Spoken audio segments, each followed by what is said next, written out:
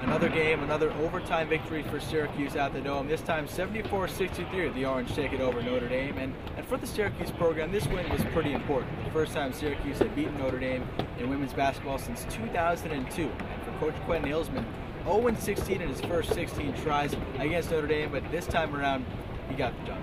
Yeah, that ain't good when you draw 16 in a row. So yeah, this is big. And so when you play a team like that, you never take them off of granted, because you know they're gonna run good stuff. And when a game like this is really special. I feel like we already had the feeling like, well, this is the time we finally have to win. Like we can't keep losing to them.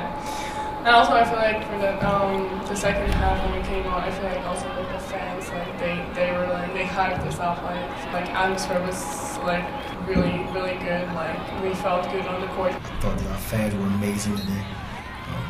We really felt their energy. I thought that they were just really into the game and they got us going, and we made the run and they were fantastic.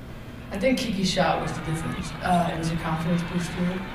It was the reason we went into overtime thinking that we had a chance to win. I think his block was big too. That's why the stretch went from 2 to 4 to 6 to 9 to 11 so fast.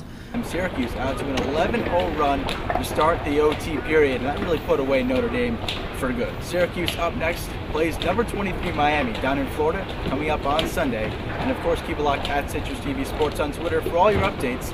Citrus TV, I'm Sacchi. I'll see you next time.